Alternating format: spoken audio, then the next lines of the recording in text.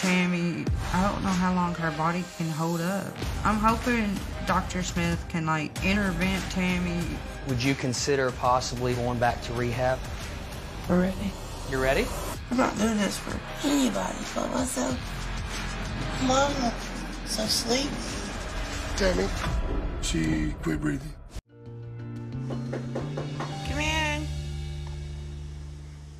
Hey! Hi. How are you?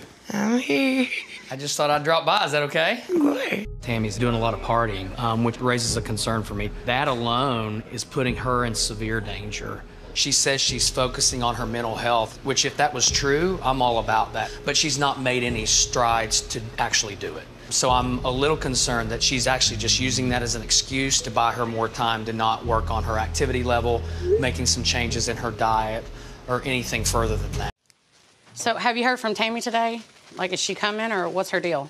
I'm hoping she's coming, but I haven't really talked to her today. It's been almost 2 weeks since I seen Tammy. You could tell by the way she looks. She's still drinking and Hey, Russ. There you go. Okay, here we go, y'all. Eat it. Yeah, there we go. That's my boy. What's this for the world? I'm just happy you're here to witness this with me. You know, we started this journey together. We're still in it together. Hey, Bang Bang. What's up?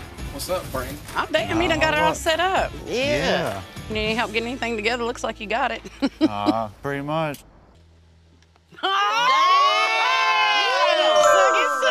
Man.